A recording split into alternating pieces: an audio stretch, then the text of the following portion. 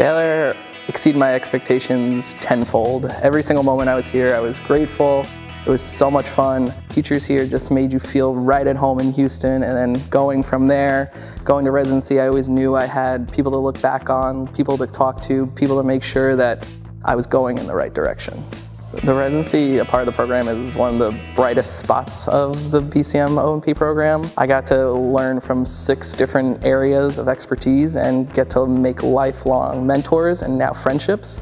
Ashley and Sally, which are 2 of our professors, were always there just a text message away being like, how can we help you? What do you need from us? One of our professors, Fanny, actually got us involved with a partial hand fitting in Ohio. And we got to go for a week, one of the other residents and I, to fit all these partial hands, which is such a small niche in upper limb prosthetics that now we're certified and be able to fit before we even become actual clinicians.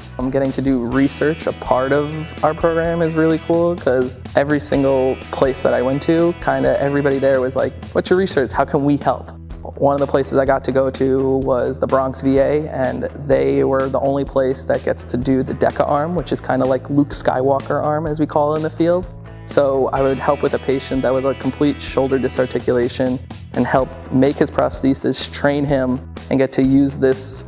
Pretty much, there's only 15 in the country prosthetic arms. I actually accepted a job a few weeks ago. Baylor actually helped me get into there and really get to talk to them as well. And I actually did 2 rotations there because I loved it so much. And from there, I got to learn all about prosthetics and really get to learn what I really wanted to do in this program, in this field. So Baylor kind of just fostered this perfect program that you're going to all these different places that you get to choose, but they kind of help you choose to make sure that you're getting the best knowledge that you can compared to a traditional resident. I feel like Baylor sometimes sounds like a weird school just because we do this weird residency, but we really make sure that you're part of the family and that every single generation of Baylor is always looking out for each other.